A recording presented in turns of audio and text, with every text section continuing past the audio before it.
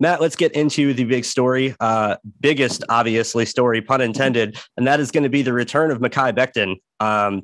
And his press conference that he had wore a very enticing shirt, kind of calling out the haters directly, had big bust in the middle of it with a bunch of words circling around like fat, lazy, overweight, sucks, things along that nature. And I think it was pretty clear that he was trying to make a statement that he's motivated and he's ready to prove everybody wrong. His exact words were, I'm going to make everyone eat their words. So I'm excited to see how he does, but it's definitely interesting that he was out for so long and we're still questioning exactly what's going on with his knee.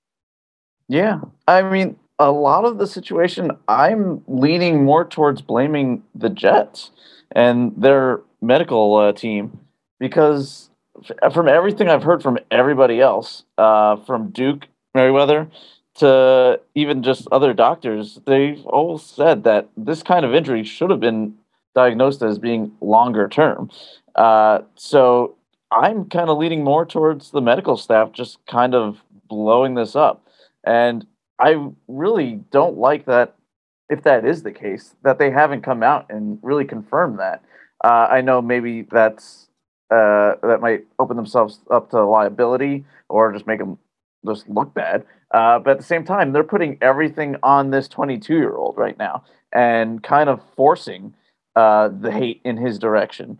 Whether it's warranted or not, I lean towards not. I think he's going to be ready to play once training camp rolls around. I think he was only in the training area this week, mostly just out of caution. Same with a lot of other players like Fant and Lawson as well. But either way, he's not on the field yet. We haven't gotten to see him since his rookie year. So there's a lot of question marks there. But at the same time, there's still a lot that we can be encouraged about. Yeah, I think so too. And I completely agree that something's not quite right about the timeline the Jets gave when this first happened, where obviously it was week 1 in Carolina. He got hurt about halfway through the game. And I believe it was the next day, if not very shortly after, that they had an MRI done on his knee. Everyone was worried about a possible torn ACL. And it came out that his ligaments were clean and that he didn't have any tears. And from there, we heard 4 to 8 weeks, roughly. Gonna miss time, but not the whole season. Well, he ended up missing the whole season. Mm-hmm. And like you said, everyone else outside of the organization that has anything to do with Mekhi Becton at all has said that it really wasn't a realistic timeline and that his knee needed a lot longer to get back into playing shape. And I listened to, obviously, Becton's own press conference, and he was asked about, was there any setbacks? Was there any issues, things that maybe took longer, or, did you have a problem in rehab? And he was explaining that, no, he really didn't have any setbacks or anything like that. First, he had to work on getting his range of motion back, and then he had to work on getting the strength in his knee back to be able to get to play. And he had the range of motion, but he just didn't get the strength yet. And for a guy like Mekhi Becton, for the future of his career, and clearly if this was a ticky-tacky, maybe he's healthy enough to play, maybe he isn't, I think we would know. I don't think there was any chance he was ever close to playing during the season. And I think the timetable of, 4 to 6 weeks that we heard in week 1 that never got an update, even after it was well past that timetable had expired, I think that really set some unfair expectations. So I agree with you that is a big part of this. And the other part that I don't think is getting mentioned as much is for Mekhi Becton's own sake and will and future, for him and his body as a person and as a player and as a human being. If he were to try and rush his way back from this injury when his knee was, as he's saying it, not strong enough to handle what he needed it to do, it could move the way he needed it to do, but not handle the strength and the requirements of the joint, he could have really seriously messed his knee up for the rest of his career. He could have ended his career outright and never gotten back to that point and never gotten to the strength. And it could have been a problem that, took the rest of his life. And like you said, he's very young. I'm sure he didn't want to potentially give himself a debilitating knee injury when he was that young. And at some point through the year, he probably found out he had a kid on the way and said, I need to make sure my body is right so that I can continue playing and be here for the family that I am now starting. I really think that a lot of people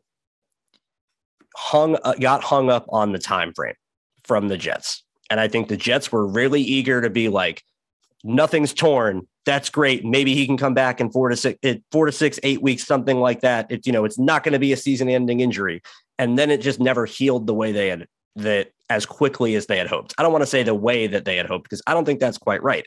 I just don't think it healed as quickly as they were hoping. And I'm expecting that Mekhi Becton is going to be able to come into training camp and perform at full strength. If not, then I do think we have an issue we can start talking about. But until then, I'm not worried. See, but the team also did something else that's a little dubious.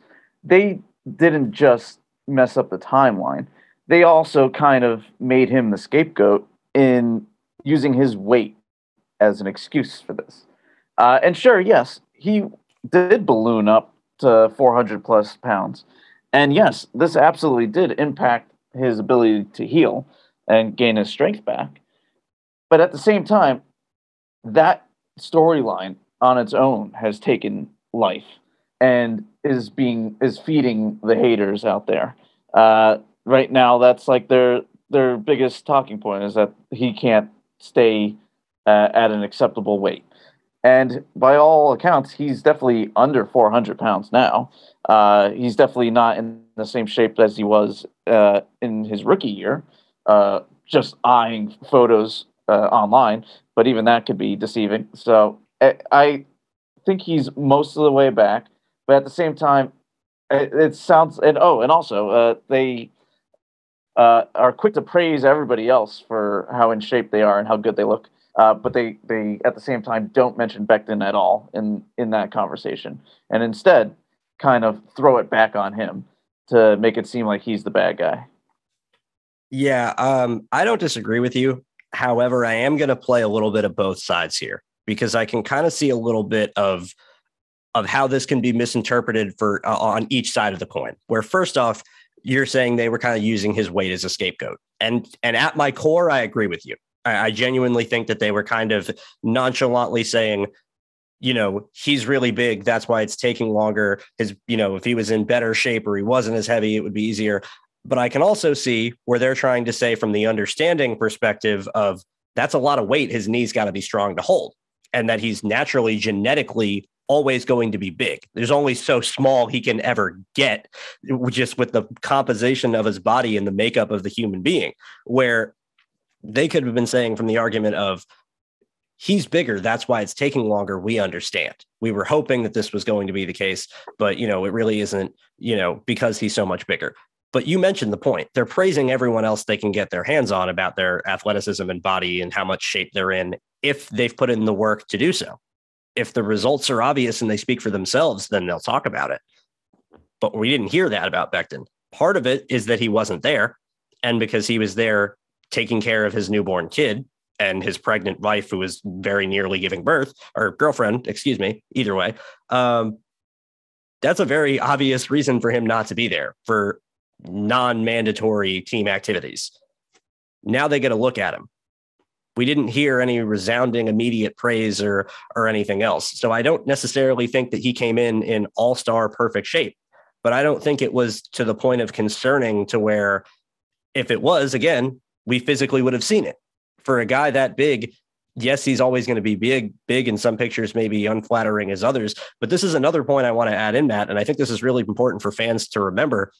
We all remember Mekhi Becton and the number of the weight in his head and how big he is and how big he's going to be when he's playing or not, based on what he weighed at the combine, because that's his official listed measurement. And that was 363 pounds. Mekhi Becton worked his tail off to get to 363 for the combine.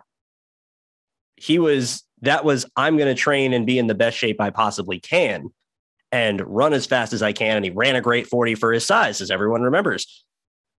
And that was him at 363. I don't think he's playing at that weight. Mm-mm. I don't think that that's what he's actually weighing when he's in the season and playing and on the field. I think he's at least 370, if not more. And if you told me Mekhi Becton played at 375, I'd believe you. Is that astronomical? Is that crazy? Is that unheard of? Yeah, that's heavier than 99% of all NFL players are ever going to be. But there's those rare special few guys that the league has seen throughout the years that are just built that way. And even though they are that heavy, they can carry the weight and they're good enough athletes to be fluid enough and agile enough on their feet to make up for it. And I think Mekhi Becton is one of those guys. So I'm not so worried about a number on the scale. But if the number on the scale is affecting his ability to stay healthy, is affecting his conditioning, then that's where it becomes a problem. If Mekhi Becton's playing at 375 and doesn't miss any games and doesn't have to come out and his playing great and his stamina is all there, I don't care that he's 375. But if he's 375 and it's leading to him missing time and it's leading to him getting gassed out early in games or having other issues, then that's where it becomes an issue. Right now, I don't know where to say if it is an issue or not, because I think this was his rookie year. We saw him get hurt. He missed a couple of games, but he was able, played well before that, stayed healthy through most of the year before that. This past year, he got a freak injury. He got rolled up on. It's not like he went to plant and there was so much weight on his leg that his leg gave out, or he took a wrong step, or this was a random, event, not caused by anything he did or didn't do. And it caused him to miss the year because his rehab took longer than we all heard that it might to start with.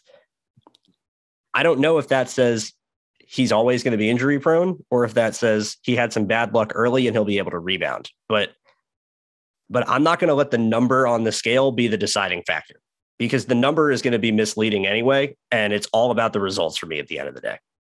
Absolutely. I couldn't agree more. It's all about the results.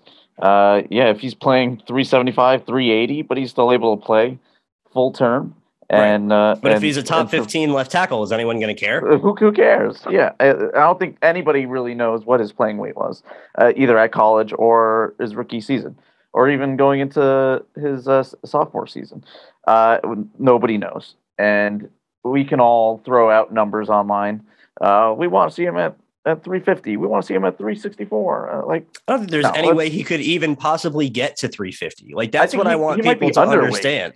Yeah, like 350 might not be a good weight for him. Like, that's like, we got to understand we're dealing with a different caliber of human being here. And that if Mekhi Becton doing everything he can in the offseason for combine training, whether he did or didn't is, we don't know his exact training regimen, but I'd like to assume that he did everything he could physically to be as agile and athletic as possible, because he knew he was already going to have the weight to back it up. If he had to work his tail off to get to 363, I don't think he's playing at 363.